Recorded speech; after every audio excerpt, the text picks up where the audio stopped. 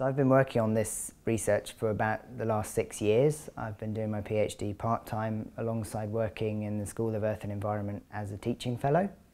And I've basically been doing a lot of identifying fossils. So I've identified over 6,000 of these fossils, which are part of this collection, which is housed both here at Leeds and at the British Antarctic Survey in Cambridge.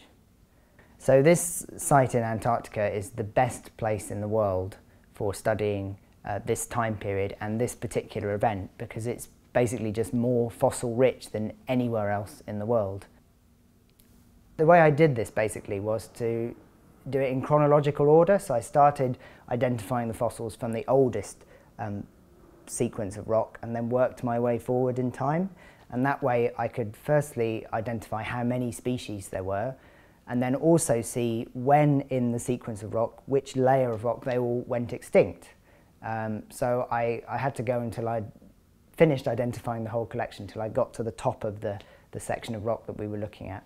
What we're looking at here is basically fossils from the oldest part of the island, so about 69 million years ago. And then as we move along the bench here, we're basically moving forward through time.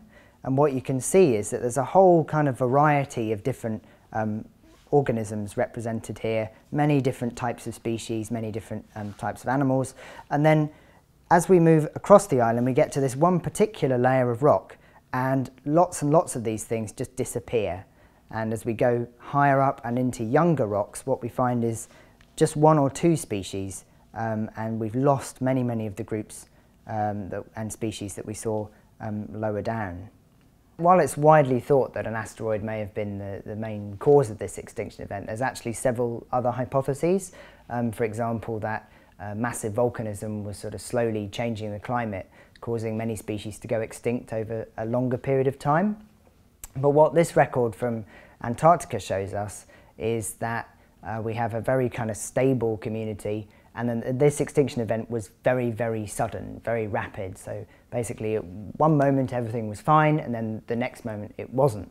And this is much more compatible with the idea of an asteroid impact being the main cause of this extinction.